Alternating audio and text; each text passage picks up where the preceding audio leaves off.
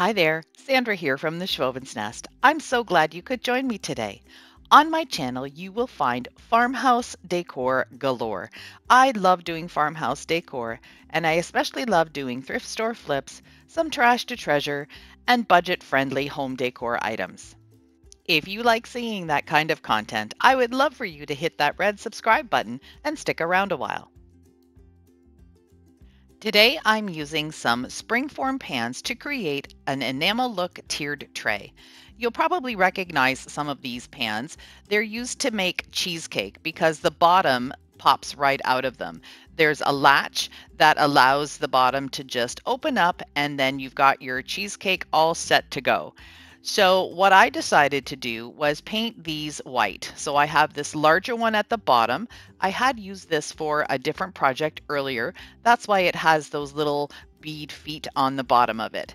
I'm using my Rust-Oleum linen white chalk paint, and I'm going to give everything 2 good coats.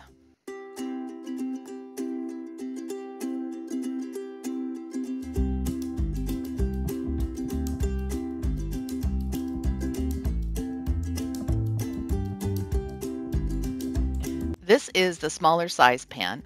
I got both of these together as a set at the thrift store for $5, and can you believe they were still in the plastic? So clearly somebody had these, didn't know what to do with them, and decided to just give them away. So hey, their trash, my treasure. I'm going to give this little one a couple of coats of white Rust-Oleum chalk paint and let them dry. I started drilling a hole on the bottom, but then realized I needed a larger drill bit. So I'm using this 1/2-inch spade drill bit to go through this bottom wood piece that was attached from a previous project. It's just going to give the tray a little bit more sturdiness. If you've ever experienced working with springform trays, that bottom is a little flexible. So I wanted it to be nice and sturdy for this tray.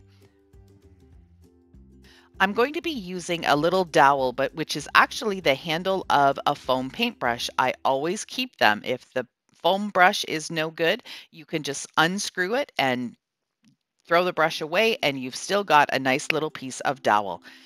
This is going to help support the centerpiece that is going to be the stand part of the tray. Using my hacksaw and miter box, I'm just going to cut the dowel piece in half. Can you all guess what this is from? It's actually a rolling pin. I took off the handles. This was something that is available at my local Dollarama store for $4. I had previously stained it, but now I'm just going to paint it black. The paint I'm using is just black acrylic paint and some baby powder, which makes it into a chalky finish.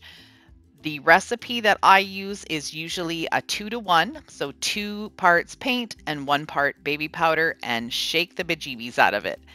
It goes on really nice and smooth and dries super fast because the baby powder is what absorbs the moisture.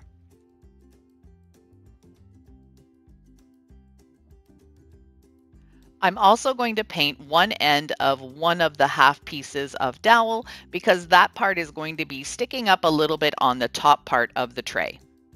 These pans are perfect for creating an enamel look because they have a rim on them already. When I go thrifting, I'm always on the lookout for some vintage enamel pieces. They're really hard to come by, so if you see some, snap them up because they are really fun to use in farmhouse decor.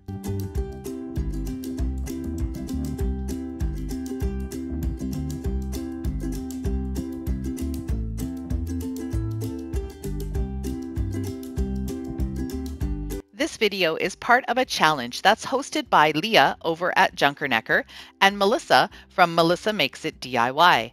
I would love for you to go over to their channels, hit that red subscribe button, and give them your support. There's also going to be a playlist link down in my description box, and you're going to see tons of trash to treasure and thrift store flips, all doing some 2-tiered and 3-tiered trays. So make sure you go check it out.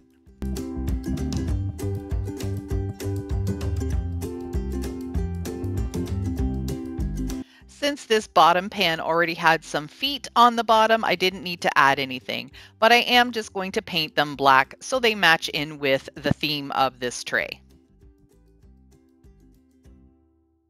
Now comes the fun part. I'm going to assemble this and cross my fingers that it turns out the way I have it pictured in my head. I think it will. I'm tapping these dowels into the ends of the rolling pin, and that's going to give me the sturdiness that I need for the tray. I'm using no more nails to attach the two of these together. I'm using my finger to just put a generous amount of the no nails adhesive on the dowel and the rolling pin. Then I'll use some hot glue around the outside edge to just give it that extra hold while the no nails glue is drying. I did the same technique for the bottom tray, and now I'll just slide the top tray right on top of that dowel and hold it in place until the hot glue dries. Here's where you can see the little piece of dowel sticking up on the top tray, and that's why I painted it black. For some added security, I'm going to place a generous amount of hot glue around the dowel that's sticking out on the bottom pan. I am really happy with how my tray turned out. It is exactly how I envisioned it in my head. I hope you like it too.